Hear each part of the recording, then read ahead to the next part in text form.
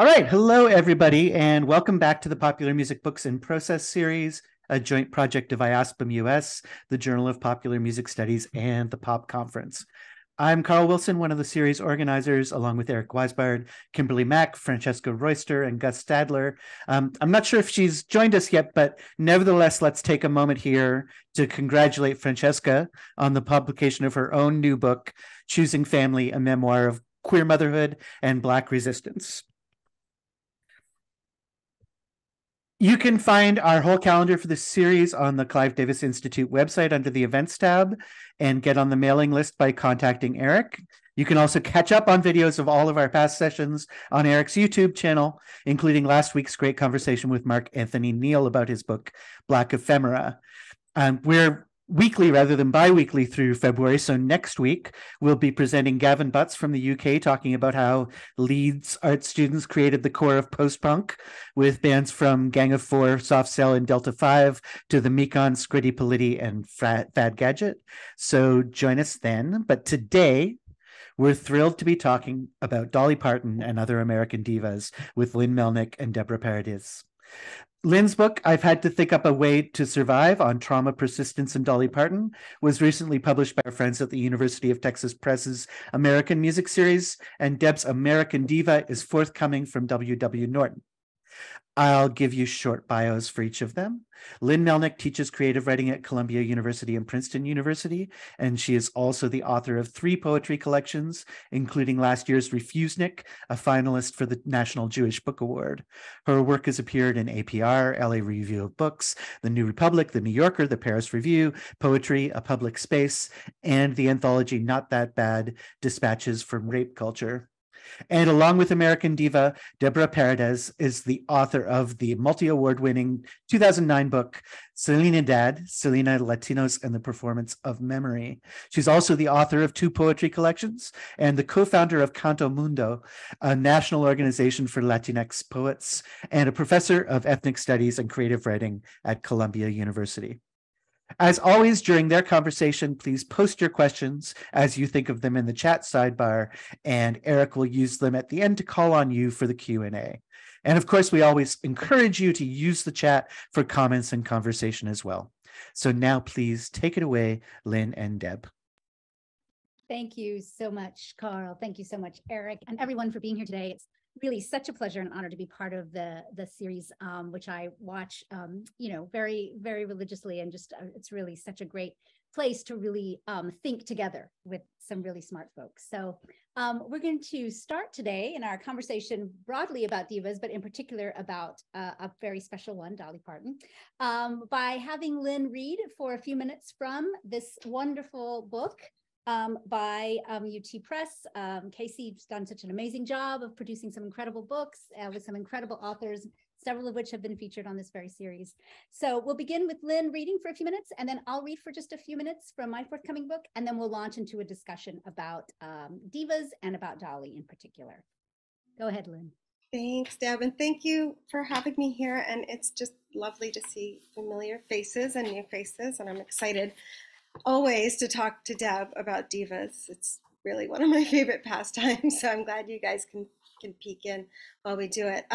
So I'm going to read not my entire introduction, but from the introduction to my book, and I just want to give a content warning for addiction and for sexual violence. You might, if that's an issue, you might want to just like mute me for about 5 minutes. So this is from the introduction of the book. The first time I remember hearing a Dolly Parton song start to finish was in the triage room of a hospital as I waited to be admitted to a drug rehabilitation program in West Los Angeles. I was 14. It was 1988, and Dolly and Kenny Rogers were singing 1983's Islands in the Stream across LA's Coast FM. I knew her voice, of course. It would have been hard to be anywhere near a radio or television in the last 50 years without getting to know Dolly's warm clarion soprano. But while I grew up on folk songs, basically country for blue states, music like Dolly's was often scorned in my parents' home and by my friends.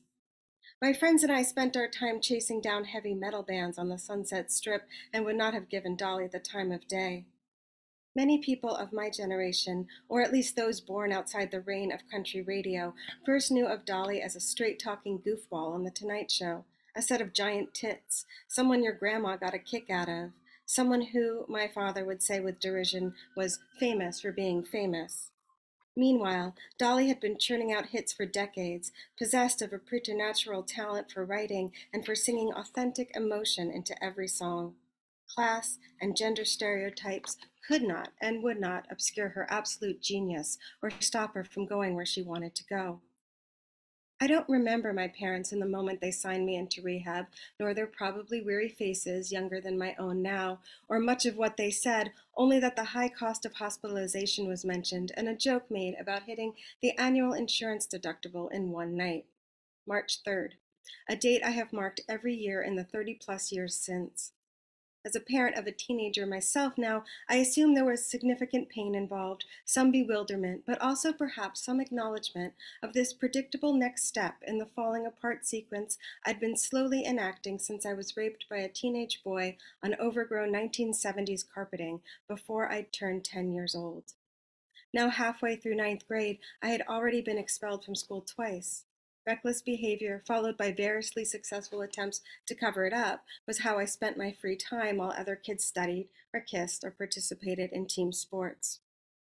I welcomed the stay at Glen Recovery Center. If I couldn't just be given an entirely new self, at least I wanted to make it clear to the world that the one I inhabited was wrecked. Being in rehab seemed like a rubber stamp to that effect. Less fond of cocaine and whiskey than of the exhilaration of forgetting, I craved the fresh environment.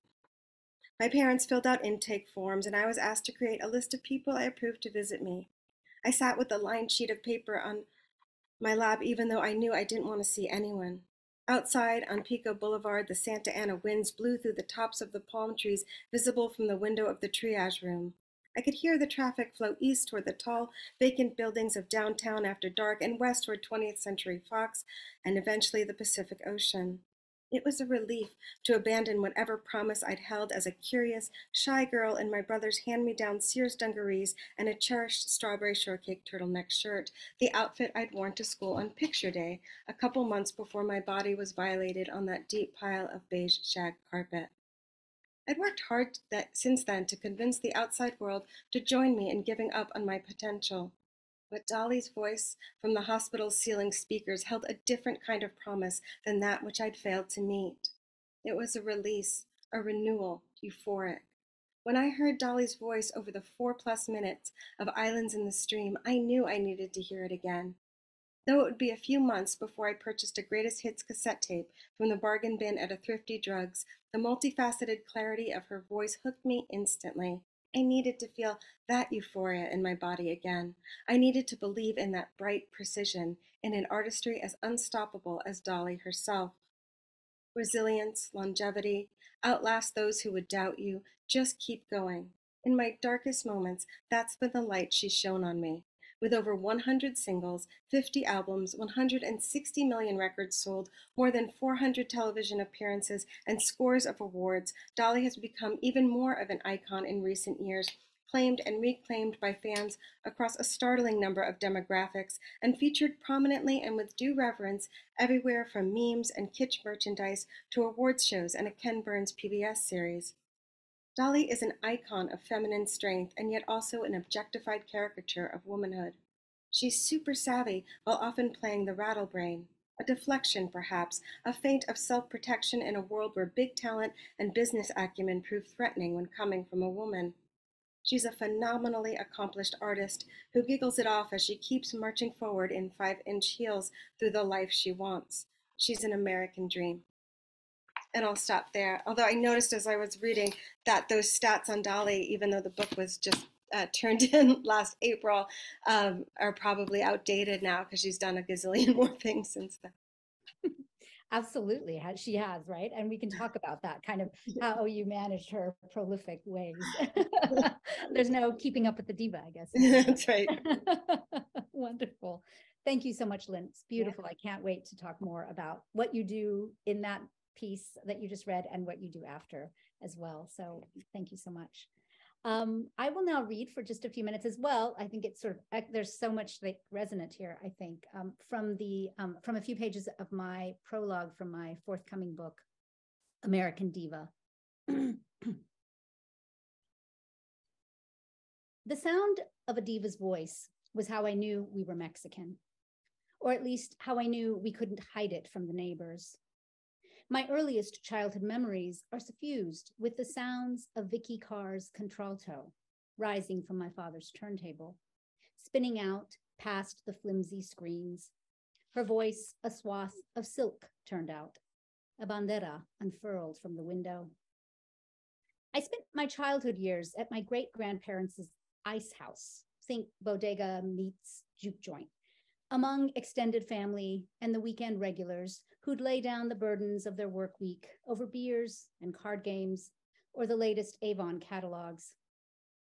There are more than a few family stories and snapshots of me as a toddler, poised on a tabletop alongside half-empty bottles and discarded poker hands, surrounded by kinfolk, all cheering on my efforts at dancing, always in the background of all the photos, blurry but visible, the jukebox that played accordion-driven conjuntos or the crooning harmonies of doo-wop or the plaintive longings of Vicky Carr. Florencia Vicente de Casillas Martinez Cardona was born along the border in El Paso in 1941 and became Vicky Carr somewhere along the way to recording artist fame, most notably for her soaring 1967 ballad, It Must Be Him. In the midst of her English language success, and not long after signing with Columbia Records in 1970, Carr convinced Clive Davis to produce a Spanish language album, Vicky Carr en Español, in 1972. This was before, as Carr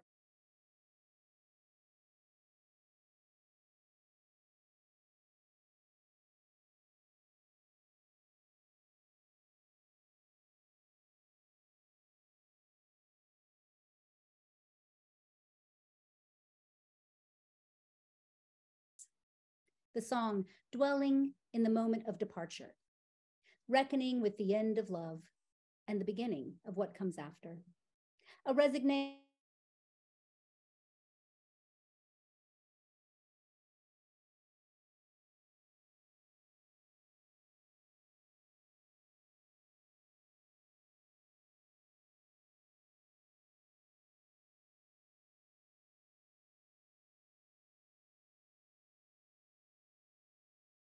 pure and resonant, a struck bell meant to be heard from across a great distance.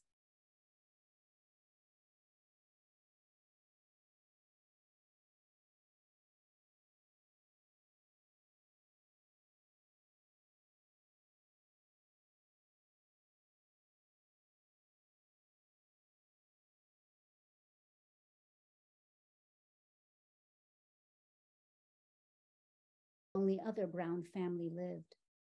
A voice I knew the neighbors could hear, a voice announcing our difference.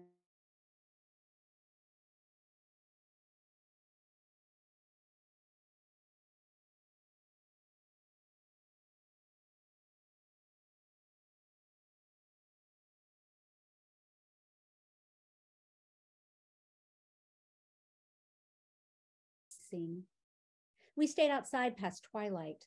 We turned the record over and played the other side. We knew both sides. We were Mexican.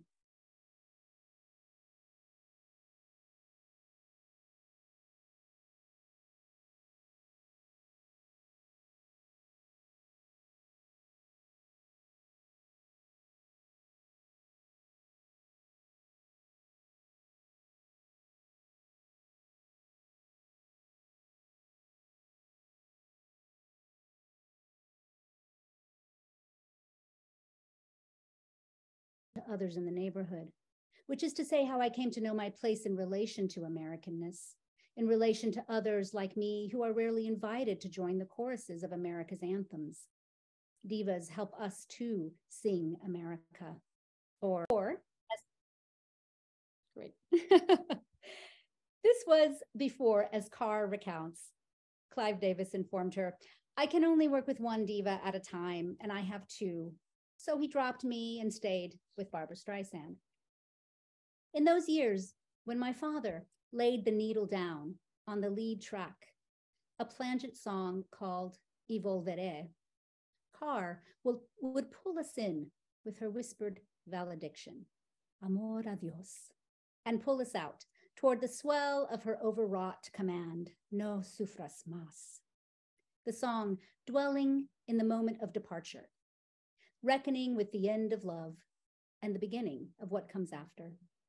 A resignation toward solitude and a promise of return, y volveré. I could not yet translate its meaning. Like many Mexican-American kids my age, Spanish was the language parents spoke to keep secrets from the children. I could not yet hear the assurances offered by its future tense. Carr's voice was clear and pure and resonant, a struck bell meant to be heard from across a great distance, or at least across the street. Her voice turned up to a volume that exposed us to others, a voice heard all along the block by trim white mothers who sat around kitchen tables ashing their Salems, a voice that carried 3 doors down where the Irish Catholic family ate cheese sandwiches cut into right angles, or up the block where until the 80s the only other brown family lived. A voice I knew the neighbors could hear, a voice announcing our difference. We were Mexican. We were the ones who turned up the music and put dancing toddlers on tables and unfolded lawn chairs on the oil-stained driveway while a diva's voice spilled out its longings, its insistence on a brighter tomorrow. Quizás mañana brille el sol, she would sing. We stayed outside past twilight.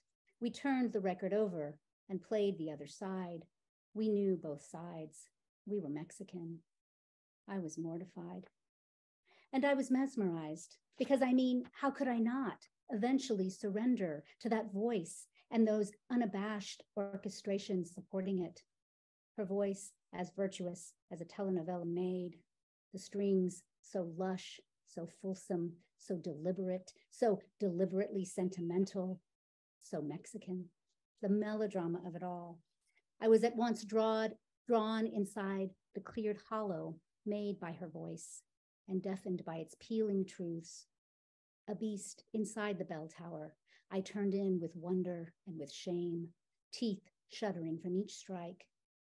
Her voice was irrefutable proof and proclamation of our Mexicanness.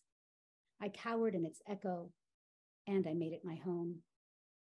The sound of a diva's voice was how I came to know my place in relation to others in the neighborhood, which is to say how I came to know my place in relation to Americanness, in relation to others like me who are rarely invited to join the choruses of America's anthems. Divas help us too sing America, or as Anita once famously sang, America. The diva's voice is the bell struck and the alarm sounded, the call for gathering and the call for escape. It is as well the very destination, the holy place or the other place to which her voice leads, the sound of a thing and the thing itself. A diva is often known for the ravishing power of her voice, and sometimes for its tragic ravishment. Her voice is the source of her authority and her vulnerability. She contradicts herself. She is large. She contains multitudes. She holds a note and carries within it all of our dreaming and damaged and glorious and gutted bodies. Divas inspire those of us devoted to them to train our voices likewise toward the achievement of capaciousness, of maximalist flourish, of more is more, and all of our outrages over muchness, to be the sound of the thing and the thing itself. Vicky Carr repeats the refrain, y volveré. Listening to it again, I'm struck by the way the song ends, by the way its fade out resists an ending, refuses closure. The fade out, as all of you know, I'm sure, a common practice for popular tunes of its day, certainly situates the song in its particular soundscape of the early 70s. But the volume diminishing on Carr's voice as it crests with her promise of return suggests a defiance of time, a sense of the infinite. She has perhaps been singing all along, her voice carrying across a great distance. Listen again with me now. I'm at long last able to translate the lyrics. Can you hear Car sing about waiting for her lover's return? On the surface, it sounds like rather standard lost love song sentiment, her insistence on keeping, as she sings in Spanish, your light shining on my path. But let's listen again. Can you hear it? Can you see it? I find myself lingering on that line, on that light, and I'm overcome by a sense of synesthesia. I blink dumbly at the illumination emanating from the sound of her voice. She keeps singing, and her voice is the illuminated path. All I need to do is follow her. I can't wait for that book, Deb. Well, I mean, it's so much of it's happening, right, in relation to all of our conversations and the book that you just wrote and published. So I'm thrilled to be able to talk about this book, which has just been, I mean, I've been able to see it so many points along the way, and it's tremendous work. And I'm really, really excited to hear you talk about Dolly and Divas and your relationship to Dolly as well. So thank you so much for being here to talk about Dolly. You know, I could talk about Dolly nonstop. I know, that's what I love about you. So I would love to just start with a broad question, and it really is, you know, what does the term diva mean to you? How would you define it? And what makes Dolly a diva, or what aspects of the diva does she really sort of showcase, or how does she expand our understandings of the role? I mean, the first thing that comes to mind is that a diva is someone who the world would say should not be making a lot of noise, and then does it anyway. I mean, that's what I would think of. You know, I mean, I think of any diva, but Dolly in particular. You know, she was you know, one of 12 kids who grew up in a 2-room home without running water, and you know, she was one of the few who, you know, she graduated high school and she made it out of her little town, and you know, and she achieved all these dreams that no one would have thought she would achieve. When she graduated, at her graduation, the school was so small that each kid got to come to stand in front of the podium and say what they were going to do next. And she said she was going to go to Nashville and be a star, and everybody laughed. I'm not sure if they were just being cruel or if they thought it was a joke. And then the next morning, like literally the next morning, she got on the bus to Nashville. You know, and I think it's that that insistence on being heard and on being loud that makes the diva, combined with really like otherworldly talent. Like you can want to be heard, but not, you know, be very talented, and you're not going to reach diva status. You have to be someone whose talent is outsized, and that is certainly Dolly Parton, and you know, and all of the divas, really.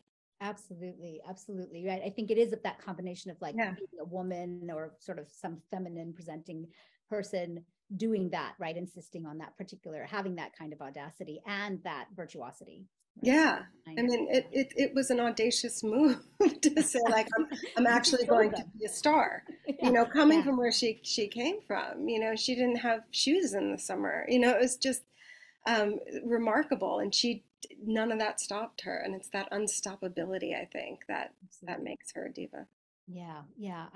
We can come back to this as well when we think through her persona and various ways in which she shows us how to be audacious. And I'd like to kind of talk a little bit about that in relation to the title of your book, right? Just we'll start at the very beginning. So as you have, you know, tell us in the book, and as many folks may know, right, it is from a Dolly Parton lyric from the song "The Grass is Blue."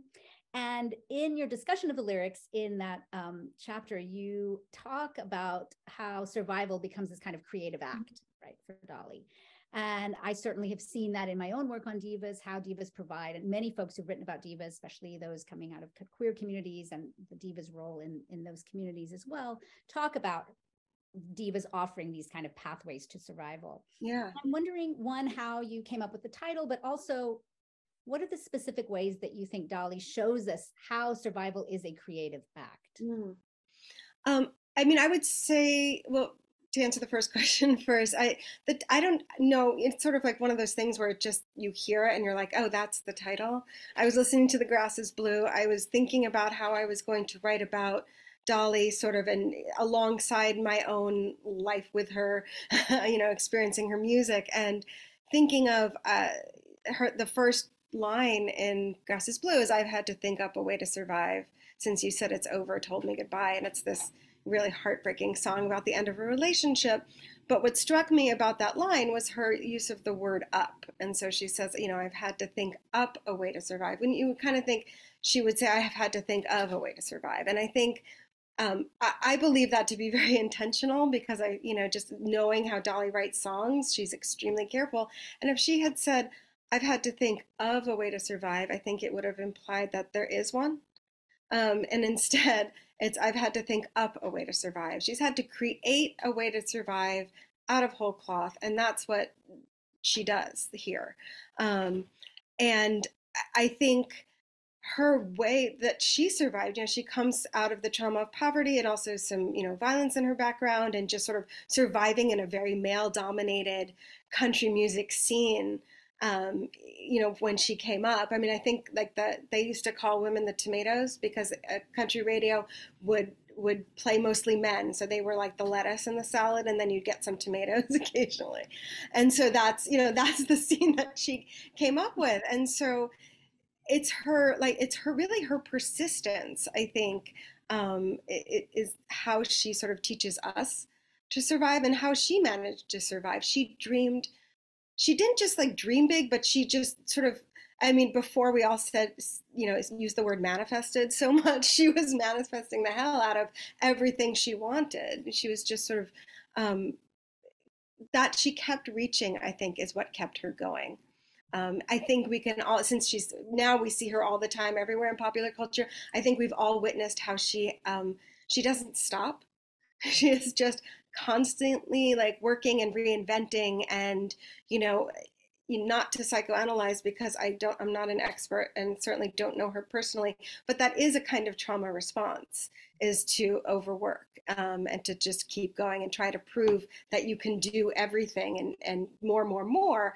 And I think she probably, regardless of the trauma part of it, I think for survivors of trauma, I think that's a model of like, how do you keep going? You keep going.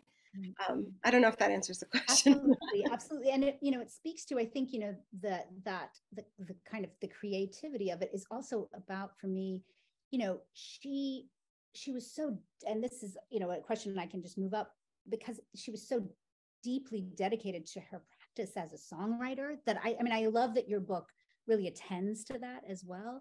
And that seems to me to be also part of that, the kind of creative act of survival was like, as we know, as poets, right, as writers, like how the writing can also be part of that, right? For that songwriting, which has often been, of course, or at least historically during our lives, right, minimized, and not until recently. Yeah, when I think about this with Dolly Parton, it sort of occurs to me to also sort of put someone like Mariah Carey in that sort of diva category of people who write amazing, lasting, phenomenal songs, and no one really gives them credit for it, and no one thinks of them as a songwriter, and so it was very important to me in this book to discuss Dolly as a songwriter. I mean, I think of her as a poet, and one of our best. I think she is one of the most important American songwriters of our time, and it's like people are always rediscovering that. Like, oh, she wrote the song, because there's so much other stuff to, sort of grasp onto, and I get that. But at her core, she's written so many lasting songs. She wrote probably the workers' anthem of the 20th century. Yes, she did. 9 to 5. Like she did that. And yet she's sort of overlooked, I think, as a songwriter always. Right. And even, speaking to 9 to 5, right, which to me, that song, just to stay a little bit on that song for a moment, because of, as you talk, as is now known, the apocryphal story, right, about her, her sort of fingernails, right, like her own persona and self-presentation, right, becomes part of the music of that song, right, that it's literally made from the kind of diva accoutrements, right? That's right. The sound is literally made from that, right? That's right. I mean, on the album, she played her long acrylic nails. She's credited as, it says Dolly Parton, vocals, nails. Which I love. That doesn't make a diva, I don't know what does. Yeah, exactly. But I think also, like, one of the things about a diva is that they're using a lot of, spangly, sparkly things to distract us from the fact that they're very serious artists. Yeah. Because that on its own wouldn't be enough and would be intimidating. And I think she definitely does that. I mean, she's always all dressed up. She's always overdressed. I read an interview with her recently where she talked about a time that she felt overdressed, and she said she was overdressed even for her. And I thought, what must she have been wearing? Exactly. And where must she have been? Exactly. That's great. So to go back to your book, as you mentioned in the introduction and another part of the introduction, that the book follows the order initially, right, of a playlist that you had made of Dolly songs years before. And so I'd love to know more. This is kind of like just how we make our books. How and when did you decide to follow the playlist, right? And also, like, thinking about, as many of us on this, on this particular kind of call would do, is, many of us make playlists, right? And what is the kind of motivation for choices in ordering a playlist, a Dolly playlist, versus how that differed or maybe resonated with what motivated you in ordering your chapters? Yeah, that's a very good question. So the original playlist that the book follows chapter by chapter was made in 2012. And it was just me getting on Spotify for the first time going, oh, I want to listen to Dolly. At the time, not all of her albums were on Spotify. So I did add a couple later as they became available. But at the time, it was just me like, oh, what Dolly songs do I love? And kind of in this frantic moment, like putting together this quick playlist because, I had little kids at the time. I was like, better do this, I have 5 minutes. And so that's really how it was born, is me just thinking, what are the Dolly songs that feed me most? And that's sort of how it became. And I always think of ordering playlists like ordering a book of poems. I'm also a poet, as is Deb. And just like, what is the flow? How does one song speak to the next, and how does it change how we feel about the song when they're brought up against each other? And so, I threw all those songs into the playlist, and then over the next few weeks, as I had time, I kind of tinkered with the order of the flow of the songs. And so it stayed that way for many, many years. And then I wrote the first draft, and it was still that. And then when I looked at all the chapters, what had come from each of the songs that became a chapter did not flow in the same way that the playlist did.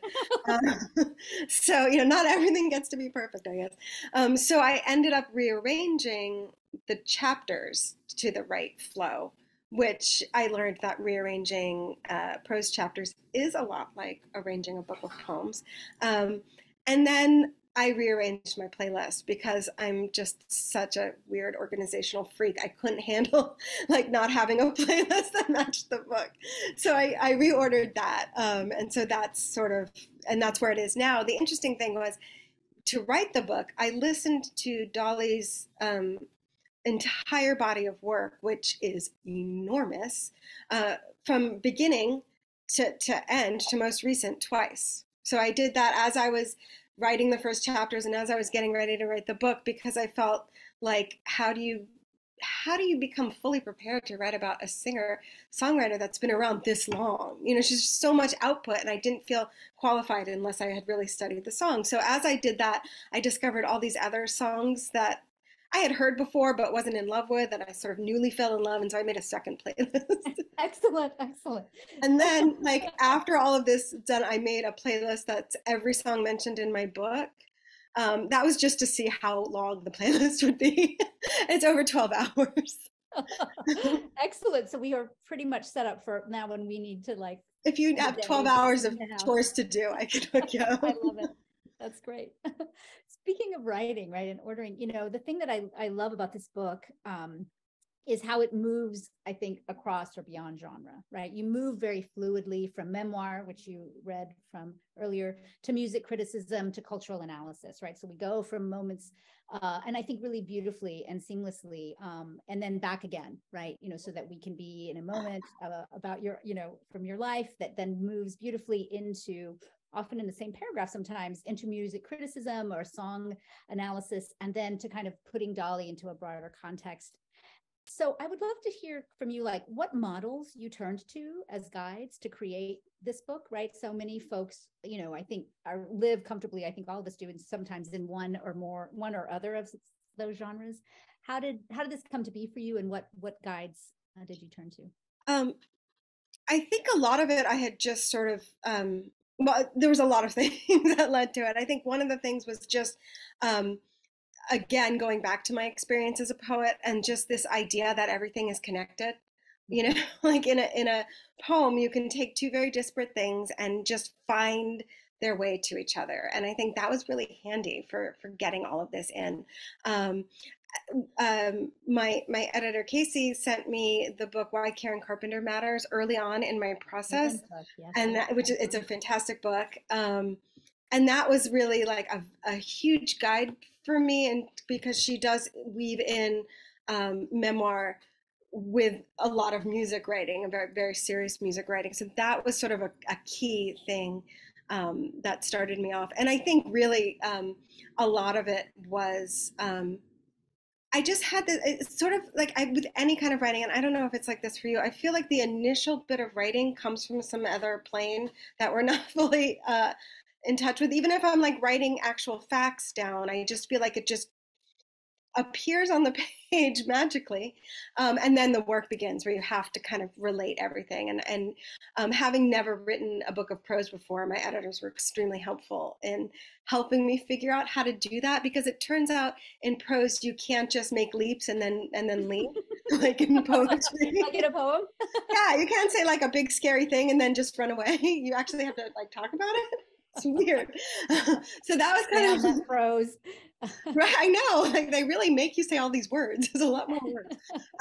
So that was really useful to me, not just in the difficult parts about my life, but also just really in thinking through, the music, the why of the music, the why of her cultural impact, the how, like all of this. It was just getting me to stay in one place. I think it was all these elements. Fortunately, I wrote the book, the first draft of the book entirely almost during lockdown of the pandemic. So I had a lot of time to do this, and I was really just, that's all I was doing. I was just immersed completely in Dolly and my kids going to school on their laptops. But it was just those two things. And so that, I think, really, just all of that time, just I felt a little bit like I learned on the job by following models and advice. And I think, like with any writing, when it's right. And sometimes you try to tell yourself it's right because you really don't want to do it anymore, but it always comes back. And you always comes back, exactly. And I think, speaking to the books in the series, in the music series at UT Press, I think there are so many models, right? Whether it's Harry's book, Hanif's books, like that. I think there's been now, I think, such a great lineage of these books that really do fold together, I think, in really astute ways, the kind of music criticism with the memoir, with the kind of cultural analysis, in really, I think, inspiring ways. It's great. I mean, I think it just sort of it acknowledges that music is like a major part of our lives, like, and not just in like listening or, like while we're making breakfast, but like that it impacts us in ways that we don't always think about. I mean, I feel like, along with scent memory, like memories associated with songs are like the things that just move us in ways that really bring us back to something. And so, like, I feel like the American Music series really acknowledges all of that in like all these disparate ways. I mean, it's really amazing. I get to be a part of it. It's great. It's great. Absolutely. And speaking to this sort of this was in some ways your first foray, right, into musical analysis, right? And I think about how well you do it throughout. And I'd love it if you wanted to just talk about maybe one example or so of where you found like wow, by doing the musical analysis, like it just broke open something for you, and in terms of a new insight or just a way to speak about Dolly's song or Dolly's voice or one of her, one of the moments when, I mean, I can think of some, but like if there, I can think of some examples from the book, but I don't want to ask you a leading question. I'd love to hear, or if you want me to come up with some, I can. Yeah, I mean, I'm happy to hear what speaks to you. I mean, I will say like there are certain things, like the one thing that comes to mind, which is less about the music and more about the lyrics, is the song Two Doors Down, which, is about her feeling left out. She's 2 doors down from this party, and her lover broke up with her, and she's all mopey. And then she decides to get up, go to the party, and she finds a new love. But like, that's the song. And then it turns out that song was actually written about her wish to eat fried clams at the Howard Johnson's, but she was on a diet. And which is like I was just, when I came across that, I was like, I'm so glad I'm writing this book so I can tell that story all the time. But it was just sort of amazing that she wrote this incredibly enduring song about love, which really about fried clams. And I love that artists do that, like that she would take her inspiration from anywhere is, I think, really just very moving to me, as silly as that story is. Absolutely. And another one that comes to mind is Silver Dagger, which is her cover of a just sort of an ancient, or not ancient, but an old Anglo tune. It was the only song in the book that's in the public domain, so I could like quote away, which was really that's great. I went nuts. It was very exciting. But it was interesting to think about all of the artists that had covered it before, and why she makes the choices she makes in changing the lyrics a little bit, tweaking the lyrics, and in the song choice. She sort of at one point ends of the song and there's total quiet, and then there's this coda that plays just like a really mournful guitar. Mm-hmm. And so like I think probably those are the two that come right to my mind. Yeah. I'm happy to talk about any of the others. No, those are great. I think about, throughout, to speak back to you being a poet as well as now someone who does, music analysis, that there's something that I really appreciated in the book that shows how like often great music analysis or, criticism relies heavily on metaphor, right? Mm-hmm. To sort of help us see what's happening, in a song when, you talk about her throat rattle, right? And it mm-hmm. sounds like survival, or like the sound of someone's fiddle, like slamming the door or something. And I think I was so just so wowed often by your sort of reliance on your poetry chops, right, to kind of get us at the illuminating moments in a song, right, to kind of understand how that's how the voice is working, and that's why it gets under our skin in a kind of good way. Yeah. It makes us want to move. Yeah, and that was sort of an interesting learning curve for me, because certainly I can talk about lyrics pretty well. I've been teaching poetry for so long. I can totally. But talking about the music was definitely something new for me, because I was just, I've been a fan, like most everyone else, of music, but I never really thought about what each instrument is doing and what each choice that the musicians are making are doing, and the way voices sound together. So it was really just an opportunity for me to dive into something in a new way. And I think maybe coming at it from a poetry background, and certainly as like someone who, is not a musician myself, like it was just interesting to dive into some other art and learn how it's done. So more of an outsider, and then to feel very much inside it the more I wrote into the book, that I was really sort of getting into almost her head a little bit, like why she made the choices that she makes, because she does tend to do a lot of the same moves, a lot. And that's, and that also might speak to like the diva thing too, because I feel like with divas, like they're a little bit like, a high-end McDonald's, like, what you're going to get. Absolutely. You don't go see Dolly and she's not going to be like folksy and telling corny stories and singing Jolene, and like, so what you're going to get. And I think that's very much a diva thing too. I couldn't agree more, right? That there is the, and this is why she sort of fits so well with neoliberal ideas of brand, of self as brand, right? I mean, that's part of the downside, right? In some ways, right? You get the, and I think you've talked about this as well. And I'd love to hear you talk a little bit more about, the research. You did such a tremendous amount of research and kind of what you learned about Dolly's diva persona in the process, right? Especially with regards to like her interviews and things like that. I'd love to hear.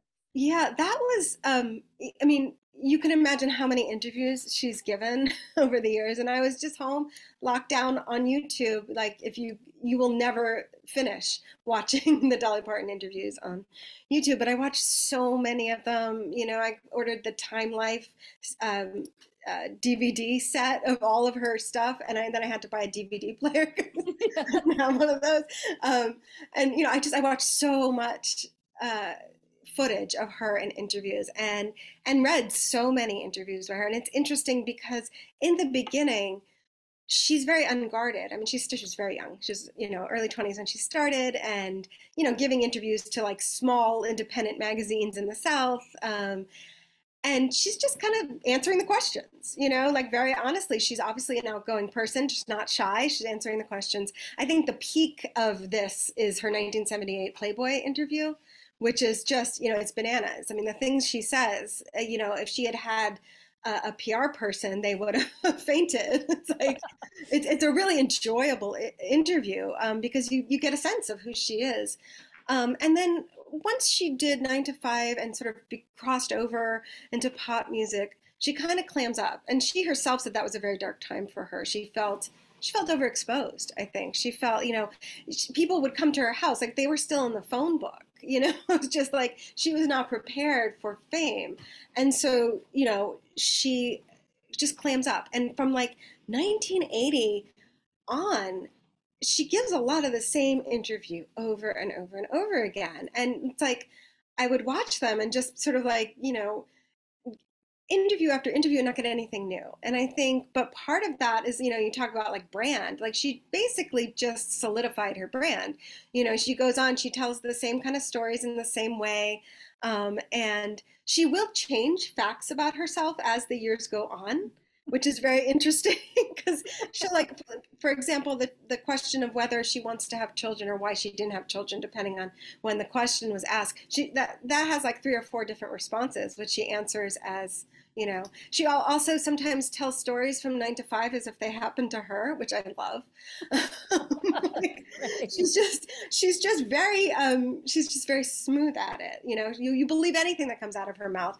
I would believe it, and I had just seen her say the opposite like 10 minutes before. The thing about it is that occasionally, very occasionally, she will give an interview where she has this unguarded moment, and as to someone researching Dolly, it was like a prize. It was like very exciting. Like I won that day because I got this little nugget of authenticity. And while I completely 100% understand why she does what she does, she like, for someone who is so universally beloved and such a diva, she has kept her private life private, like truly private. There may be 20 pictures of her and Carl, and they've been married for like, 50 something years. So, she's done an amazing job at that. But it is always just very exciting to me to get a little tidbit. She gave a great interview. Something about lockdown and the pandemic, I think, had Dolly feeling a little restless, and she was giving some really good interviews. She gave a great one to Brene Brown on her podcast. I forget the name of the podcast, but it's really terrific if anyone's interested in listening, where you really get a sense of what she is really like, behind the whole Dolly thing, which is hard to get to. I mean, you really pick up, I think, so much on Dolly's ability, I think more than perhaps any other diva, I can think of at least kind of popular one, to really negotiate artifice and authenticity in such like talk about creative act, right? Yeah. Of the self, constantly being able to, as a diva can do, but she's sort of she's like the exemplar, right?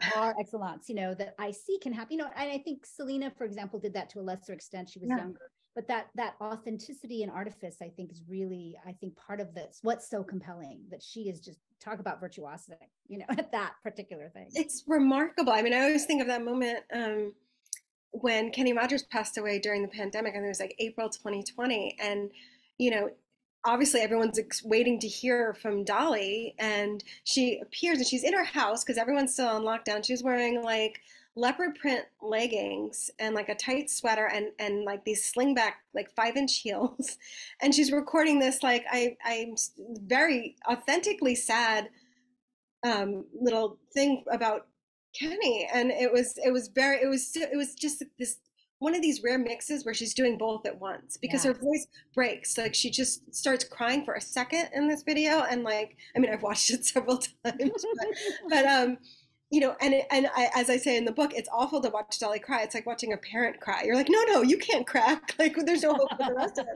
us. And so she's like a real person, but she's also, you know, she's in her own home wearing like, you know, leopard print hot pants and 5-inch heels, which I support 100%. God, absolutely. Well, and this gets me to a question, and I think we'll begin to wrap up in the next few minutes, but I would love to hear you, because so much of, you know, the subtitle of your book is on trauma, persistence, and Dolly Parton, right? And so much of the book, I think very evocatively and beautifully and with a lot of vulnerability, you know, kind of puts out there the ways that both in your life and in Dolly's own life, like those particular issues were engaged, right? Or were not engaged, but were arising, right? And that you all moved through. And there's this great line from the introduction when you ask the question you ask, you know, what if Dolly is using rape culture against its own damn self? And I'm wondering if you could tell us a little bit more about that and about how Dolly provided for you that kind of a sort of a guide as you or we may move through these. Yeah, so I mean, rape culture being sort of the system in which women are, you know, harassed, demeaned, and physically harmed in their everyday life. So not just like when there's severe acts of harm, but, you know, just everything from, you know, being catcalled on the street or to this idea that boys will be boys, that sort of thing that we're all fed.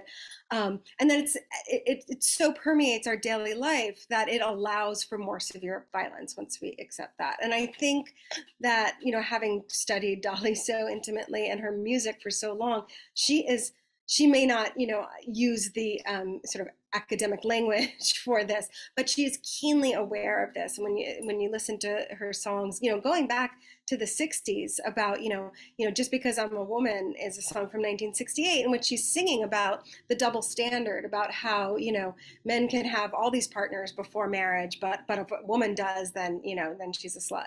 And I mean, this is a song that was, you know, released in 1968 to country radio, and really was doing the work that, you know, feminists are still trying to do.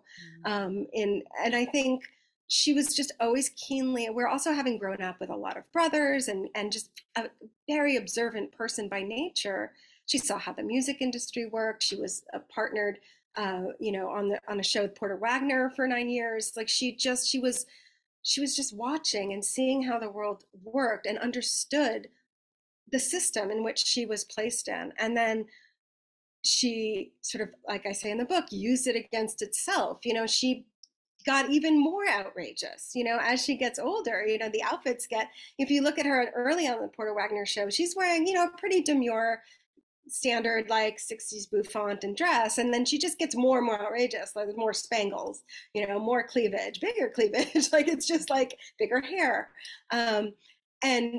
because she knows that that's what people will talk about, and then she sneaks in, you know, her lesson. There's this great moment on the Tonight Show where she talks about the region where she grew up in Appalachia, and Johnny Carson makes a joke about moonshine, and she turns that little comment he makes into like a lesson on the socioeconomics of the area and why that's important. It was important to the livelihood of people who live there. And she does that kind of thing all the time. And she sort of sneaks in, you know, important messages like 9 to 5, you know, is this workers' anthem, but like, I don't think people think of it that way, you know, because it's just a Dolly Parton song, but we're getting those messages. She does that over and over and over again.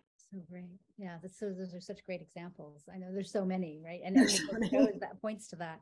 Yeah, I mean, she was writing about, you know, as she says, the things that were happening around her. So there's a lot of unwed mother songs, you know, and there's a lot of sexual double standard songs. There's a lot of songs. She's got a couple songs about sex work, which is pretty remarkable. You know, none of these ones that I mentioned were played on the radio, but they exist in the albums. And on her album that 9 to 5 appears on, not the soundtrack, which is a separate album, but she has an album called 9 to 5 and Odd Jobs.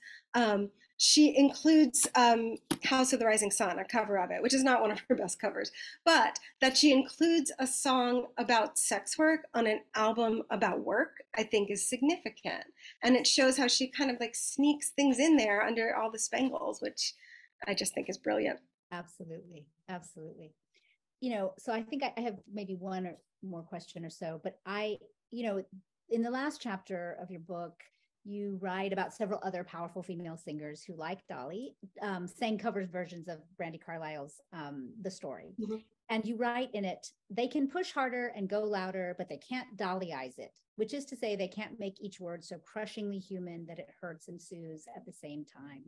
I'd love for you to talk more, since we're talking about divas, right? And the particular kind of singularity, right, that divas can have, right? They're both people who are like, we want to imitate them. They're like so recognizable, and yet they can never be replicated, right? Simultaneously. Right. What does it mean to Dollyize a song, or to Dollyize anything for that matter?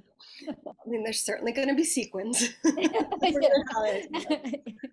But I mean, it really is this combination of just absolute fierce survival and just crushingly heartbreaking loss.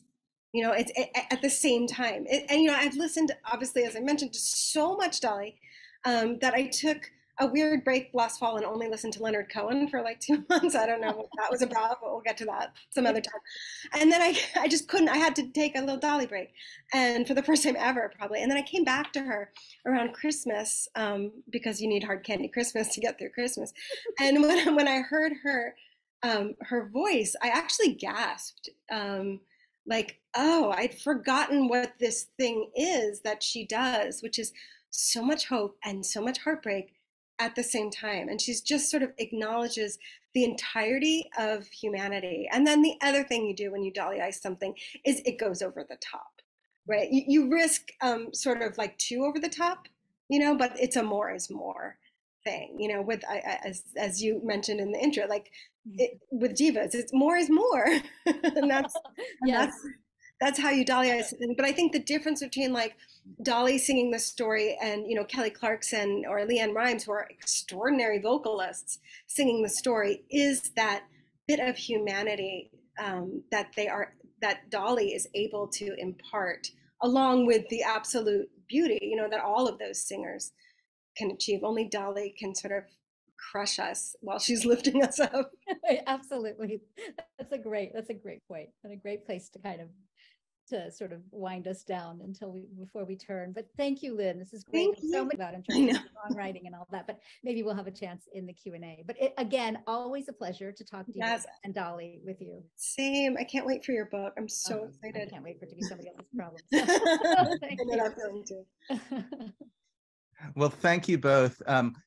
Before I move us into the questions that have been posed, and we have a good chunk of them, but if folks have others, feel free to put them in.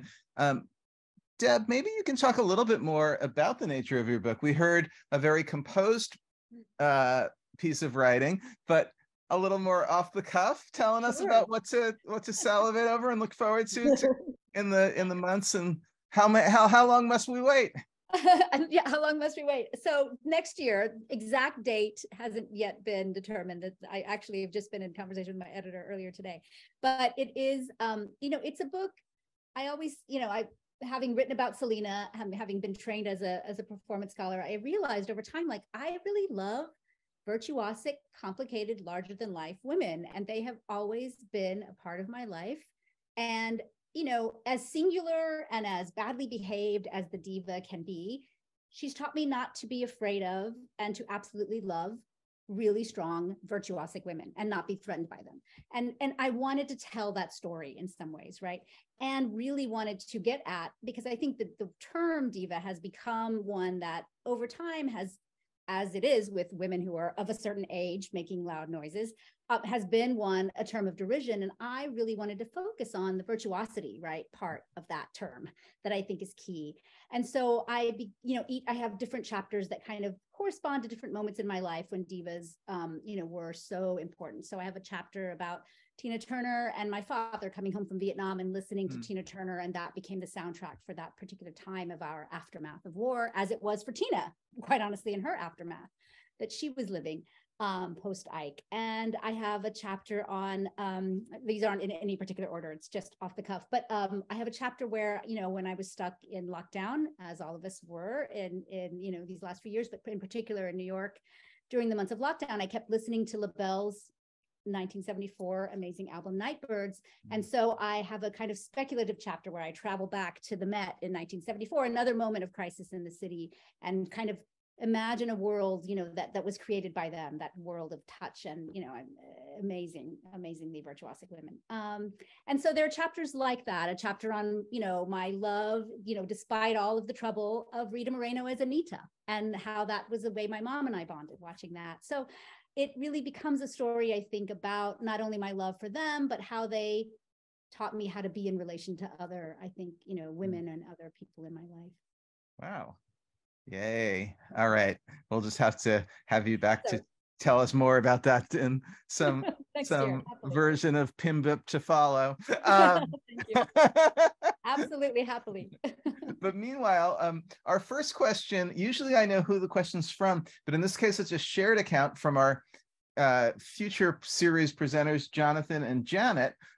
Would you like to unmute and either individually or collectively ask the question? Is this Miley? It is. Yeah. Well, I've just been noticing, because I've seen Dolly on some TV programs in particular, and they keep pairing her up with Miley Cyrus. And they seem to be like kind of vibing on the blondness, vibing on the... Do you think that makes sense in terms of divaness? I mean, is Miley ready to be the diva? Just wondering how you think about that. That's a good question. I would say Miley's still a little young for us to make that call, right? Like, because I think so much of divahood is survivability. And so like I don't know how, she's got to be like 30 maybe, so maybe she's not quite there yet. I mean, she's Dolly's goddaughter. And so I think they have, what's interesting about watching them together is that they clearly have a relationship outside of the stage. Yeah. And so they're comfortable with each other in a way. You used to see Dolly when she would be interviewed with Kenny Rogers like this, but it's very rare that she seems to let her guard down as she's, promoting something with someone, and she has that relationship with Miley. I think that's probably why they keep getting paired together. And a part of Dolly's sort of fame comes from playing Miley Cyrus's grandmother on Hannah Montana, which was, I think, on the Disney Channel or something. It was on the Disney Channel. Yeah, and it was before my kids were watching Disney Channel, so I don't really know. But I think there was a whole generation for whom they naturally go together. Like, we're over here, like I'm Gen X, I'm like, huh? But like, I think like younger people are like, oh yeah, sure, they belong together because they've always been together. But I mean, I think Deb's more of the overall diva expert, but my guess would be Miley's not quite there, but she could be. She brings a lot of drama wherever she goes. She does, yeah. Yeah, she does. And I think it is, I teach, Dolly in my divas class, and my students invariably say that they sort of got to know her by watching Hannah Montana. That's their generation, right? And I think that there is, in kind of diva culture, you see this all the way back to opera, there often is the performance of like the diva in charge who sort of has the protege, that they are often like paired with, as you see the kind of the reign, will continue kind of thing. So, I love that. Whether or not we believe that to be so with Miley, I think that's something that that often happens. Yeah, I mean, as far as like songwriting and just even performance goes, I wouldn't say at this moment Miley matches diva status. I mean, she's no Tina Turner or Dolly Parton, right? But it was part of that Disney girl diva moment, which I do talk about for a bit in my book. Is like that there was that moment in the early 2000s where Disney was sort of very interested in creating like, Yeah. and girlhood in general, like girl as diva. And that Oh, I can't wait to read that. Miley was like the model. Yeah. Miley as both character and person. I don't think so. And in some ways, having Miley in relationship to Dolly Parton is a better fate than the South Park episode that had Britney Spears murdered by photographers, and then in the very final scene, they're looking for the next corn harvest victim, and you see Miley Cyrus as Hannah Montana. So these two models, definitely go the Dolly route if you can. I mean, if you think about like survivability, surviving that system, that Disney girl system, she made it, where like clearly others are struggling or just forgotten. So that's something. Yeah. Let's have Lee Edwards unmute and join our gang. I just want to say thank you so much for this wonderful discussion. Deborah, I want to thank you for your fabulous work on Selena, and I'm very excited to read your book when it comes out. And Lynn, thank you for your wonderful work about Dolly. I wanted to say that one thing that's really interesting about writing about Dolly is the way she thinks about her own persona. And I just wanted to ask what you think a bit more of sort of what are the affordances and constraints of that? And I just wrote down, there's a quote she often gives about it being like, she's a ventriloquist. Yeah. Persona is something she's controlling. She's using it as a gimmick to get attention and then keep the audience with the songwriting. But that there's times where she finds that limiting, that she can get frustrated with that persona always following her around. And so I just wondered if you can sort of speak to what you think of that. And I also just want to say thanks for the Dolly Smithsonian picture. That was very exciting. I was at the Smithsonian last summer, and they had an exhibit of women in music, and Lee's book was out. It was in the Smithsonian. I was like, oh, it's so exciting. Anyway, thank you for coming to this. I guess, when you were talking and asking the question, my thought was, she has this quote where she says, people don't come to see me be me, they come to see me be them. And I think that's part of this whole idea of her as ventriloquist. She's trying to give us what we want, which also speaks to her, not coming down on any political side officially, although as she's gotten older, she seems to have zero fucks to give now that she's like 77. But for most of her life, she was, she wouldn't say who she voted for in 2016. That's a move. That's a decision. And so I think that, I think she may have finally like really grown tired of this, but I think she's always just trying to give us what we want, which, is something of, like people pleasing sort of possible trauma response to things, but not necessarily just that. I think she knows probably that her longevity is dependent on that. I mean, she becomes, the Dolly that we want. There's a Dolly for everyone. So I think almost like her ventriloquism is like matching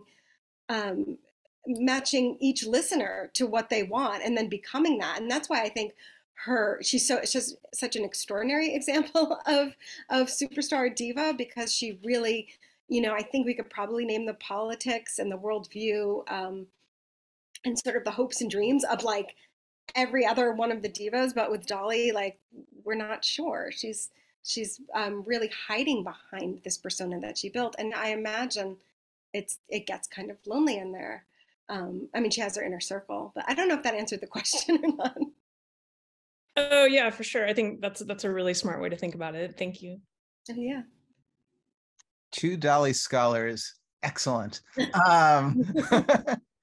So Anne had posed a question and then said in the chat, don't call on me, I have to go, but thanks for a fascinating conversation.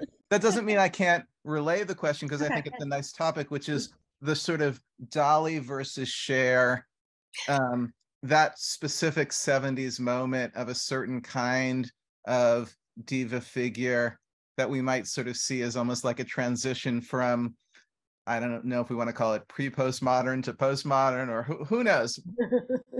You frame it however you'd like. Put your own picture on the wall. So like my take on that relationship. I think the question was, about the relationship between Dolly and Cher, and the sort of ways in which Dolly was and is in dialogue with other divas who are her peers. Yeah, I mean, she definitely seems to, you know, when she is sort of confronted or paired with another diva, there's this real feeling of respect, of mutual respect and admiration. I always think, like, you know, when you're like in junior high and you have to say whether you like metal or rap, and that like defines your whole personality. I feel like it's a similar thing. Like, are you a Dolly or are you a Cher? You know, because they just both, you know, and it's like a manufactured sort of debate. You can be both, maybe.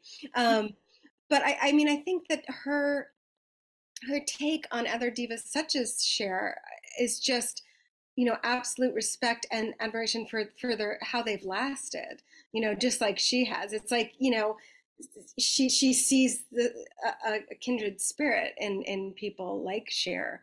I think, you know, they're very different. Cher certainly is more outspoken about hot button things, and Cher's a little, you know, Dolly has been married to Carl since 1966. You know, Cher is dating like a 28-year-old or something right now. You know, it's a different way to diva. They have different ways. But I think that they are, I don't think it's I don't think it's a choice between the two. Like, I think it's more like they sort of, I love coming across photos and little video clips of the two of them together in the 70s, because they are just, there's something very well matched about them, because they're both entirely themselves, entirely artificial, and like super real at the same time. Yes. Well, and I was going to say that they really both do that artifice and, you know, like talk about plastic surgery, you know, models, but like the artifice and the real, right? Yeah. And the kind of the voice and all of, you know, even when it's auto-tuned like it is with Cher, but like that there's still something about a kind of authenticity there that's still, and that they also have endured, right? That they're both in their 70s. Yeah. They're both still performing. They both refuse to go away. Yeah. Right? And that there's something about that they're very resonant, you know. And I think about Dolly performing Two Doors Down, actually on the Cher show, you know. Right. And I also like, there's a quote from Cher where like her mom says, you know, you should marry a rich man, and she says, "Mom, I am the rich man." And I think there's so much, you know, it's a great quote, and it's very Dolly-esque. It's the kind of like standard quip and comeback that Dolly is famous for. And I think maybe, so it's like even artifice in how you answer questions and the things that you will say about yourself, it's all manufactured. Yeah. Wow. Everything through a diva lens. It's a whole different way to think about popular music. Ian Mathers, would you like to ask your question? Yeah, thanks. Really great talk so far. Really excited to read all these books when I get my hands on them. It's actually something that got said after my question got asked, sort of spoke to it too, which was, you were talking about how Dolly, at least for a long time, hasn't really been upfront about controversial stuff or political topics. And I was sort of asking, like, she's also very famed as a philanthropist. Like, I've heard people say Dolly Parton is the only good billionaire because she's not a billionaire, because she's given money away. And I was wondering, like, you know, you're also talking about how she has all these really strong messages, workers and feminism and everything else, and she sort of put them in the music as almost sort of a substrate without trying to have it be the really overt text. And I wondered if there's any sense that, like, you know, if she does a lot more now than she did in the 70s with charity, partly that's because has more money, she's, you know, been sort of amassing as it goes. I almost wondered, it just popped in my head, like, is there almost a sense that maybe she's gotten frustrated that she's been putting these good messages out there for decades, and maybe the world hasn't changed as much as she would have liked it to, and maybe there's like more of an effort to sort of just sort of put it out there materially or monetarily. And even because I also thought about how, with both, I think, Prince and George Michael, when they passed, it sort of came out after they passed. It's like, oh, they actually gave a lot of money to these causes they cared about, but they didn't ever really talk about it. And it's not that she's constantly going around going, look at what I'm doing, but it's very obviously like she has like named programs about books and everything else. So that was just sort of, what were your thoughts on that? Or yeah, and that's a good question. I mean, her philanthropy is a huge part of her entire thing. Like, you can't separate Dolly from her charitable giving. I mean, there is a lot that we normally wouldn't read about. And I only discovered because I read every freaking thing there is written about her. But I mean, she has like whole wings and hospitals named for her. You know, she's constantly like, when she sees, she doesn't do it in a very organized way. So when she sees a need for something, except for the book thing, she'll just give the money. I think, I mean, you know, with the caveat that it's impossible to know what Dolly is really thinking or feeling at any moment because she's so good at covering that up. I think that something during the pandemic really changed in her. And I just from what she has done with her money, but also like the things she has said, like she was completely shocked that because early in the pandemic, she released a song to cheer us up, because that's the kind of thing she does. And at the end of it, it said, you know, stay safe, wear your mask. And there was pushback on that. And then when she got her vaccine, which she funded, the people, she was shocked that people were, that vaccines were a controversy. She was just completely surprised. And I think that sort of added to the sense that she's caring less and less. You know, for the first time ever in 2020 in an interview, she acknowledged being a feminist. Normally she would sort of skirt around the issue because she didn't want to upset anybody. You know, she came out in you know, for Black Lives Matter in an interview in 2020. It was just like, that was a moment. And it was great timing for me because I was writing this book and I needed, you know, an ending where, you know, like that shifts a little bit. But like all of a sudden, she never would have done these things before. You know, she's, I always say there's a Dolly for everybody because people pin what they want to see onto her. And you know, like, for example, I think I've always thought, oh, Dolly's clearly a feminist. But, you know, if you were to ask someone who was like complete opposite of me politically, they would say, oh, Dolly is clearly, you know, for traditional values, you know, and they would really believe it and they would be able to make a case for it, you know, just like I could make mine. And she's, I think, the only thing this country agrees upon because she has made of herself this kind of like empty vessel that we can just put our hopes and dreams on, no matter what they are. But I think that, you know, she is, like you said, she's the billionaire who's not a billionaire. She's just given so much money away. She's very much guided by her own Christian faith, which is a very personal faith. She doesn't belong to a church, but she really believes that that's the right thing to do. And she just sort of lives that particular belief in a way that I think is so remarkable because most people, you know, all these other billionaires hoarding their wealth, but like it really is sort of remarkable to see how much, like it just came out that she had given like, I think uniforms to a high school band that had asked for them, like just sort of years ago. All these like bands and sports teams got their uniforms at high schools in the South because she just donated the money. And that's just sort of, I think, her nature. I don't know if that answers the question, but it's a lot of information. Absolutely, and thank you. That's some of that stuff I didn't know about either. So yeah, totally. Thank you. Yeah. Her catalog of songs and her catalog of deeds. Yes. Many, and over like so plentiful on both sides. Right. We'll be sifting for quite a while. Just one or two more questions for today. Lucretia?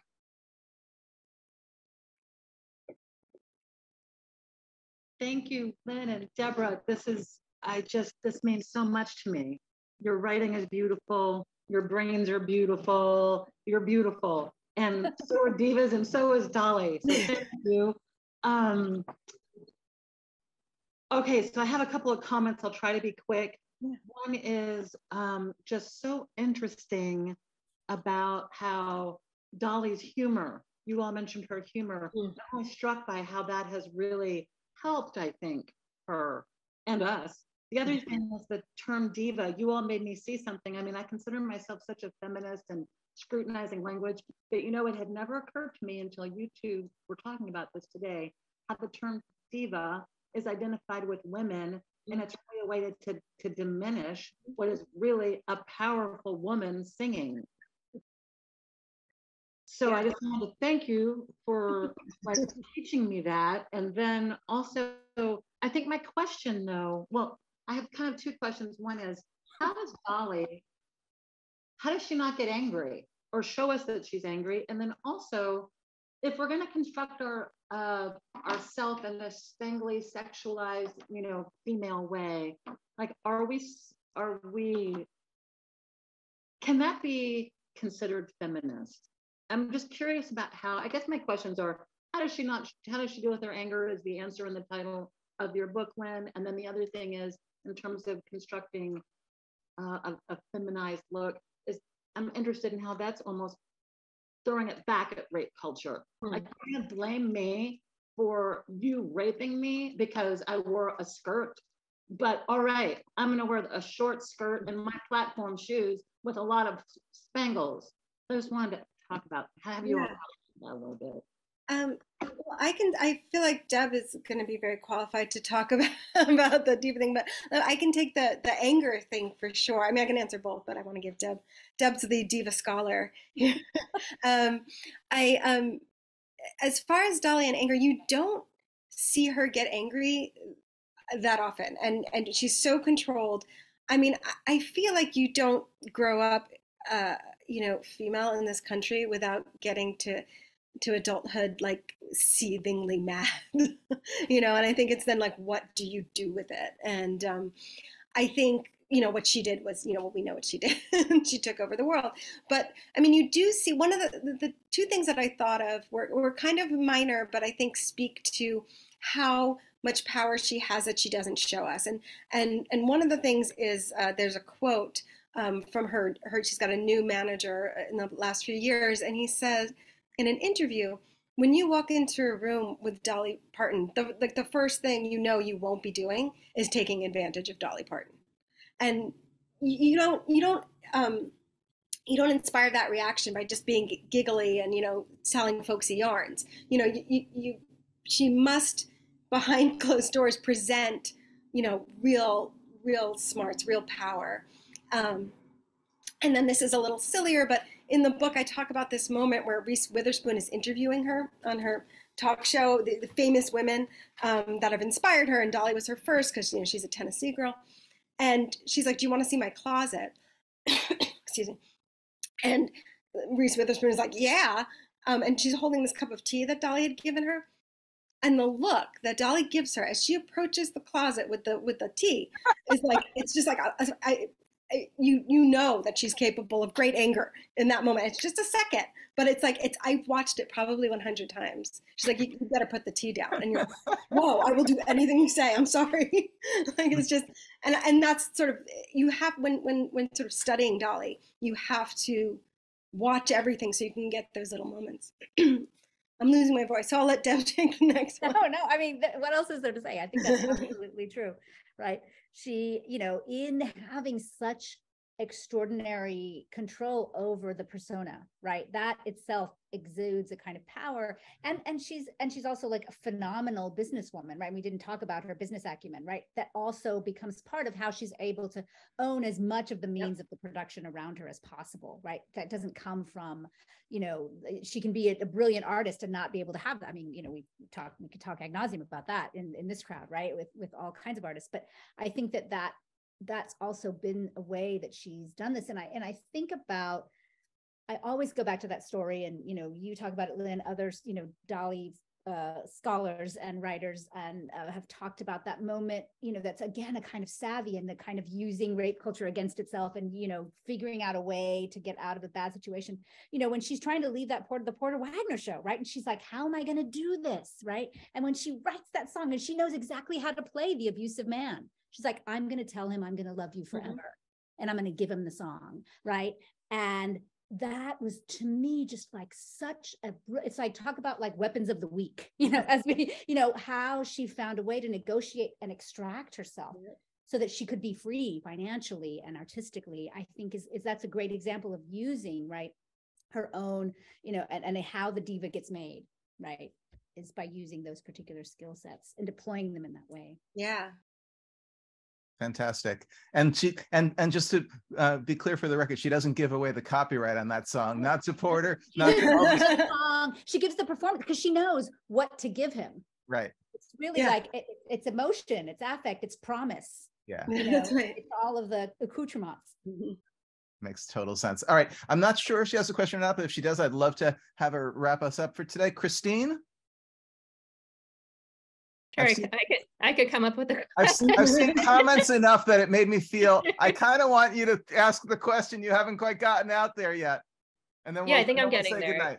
I think I'm getting there. So I don't know as much about divas or Dolly officially, but I write about Janet Jackson a lot. So the conversation unfolding in the chat got me thinking about intergenerationality and mentorship. So if we're talking about Dolly as mentoring Miley in many different ways, do divas have mentors themselves, or divas just a sheer force? What is the narrative of diva-dom that might allow for that or occlude that? Maybe that's how we can wrap this up today.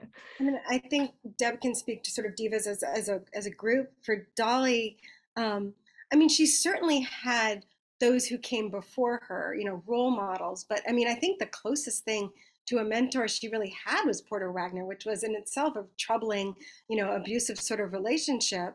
And I think in part that's why she is so generous with people who are younger than her. She's constantly giving opportunities and breaks. I mean, Alison Krauss was singing backup on her earlier albums before Alison Krauss broke. I mean, she was just always taking new artists under her wing. But I don't feel like she had any. I'm hard pressed to think of women country singers who. I mean, I'm sure they were inspiring to her and maybe friendly, but not as giving. You know, and to be fair, there were very few who made it. Like going back to that whole the tomatoes on the salad, there just weren't that many out there at the time. Yeah, I think that is absolutely true. Like that, I think divas negotiate that sort of absolute kind of solitary sui genre, like they're completely like self-made in some ways, kind of, you know, I think that is true. And I think it's true that, and if we look at, you know, the histories of queer culture, right, and the sort of diva mentorship, diva mothers in the houses, right, become like that mentorship is central to the making of divas and diva culture, right? Certainly, if, you know, as you know, in the history of queer communities, that we see that is absolutely central, right? The diva mother figure in the ballroom culture. But so I think that there is this, again, divas often are housing those juxtapositions and contradictions all the time, right? So that they are both absolutely singular and can be mentors and can throw the shade as they mentor, you know? So I think that's what I would say about them. Fantastic. All right. I think we should wrap up for today. Thank you, Lynn. Thank you, Deborah, for this incredible conversation that can clearly lead not only to your next book, but perhaps a few more in the room. And if you come back next week, Gavin Butts is talking post-punk in the Leeds, England scene of art school with people like Gang of Four, Mekons, and Scritti Politti. All right. Thanks, everybody. Thank you for having me. Thanks, everyone.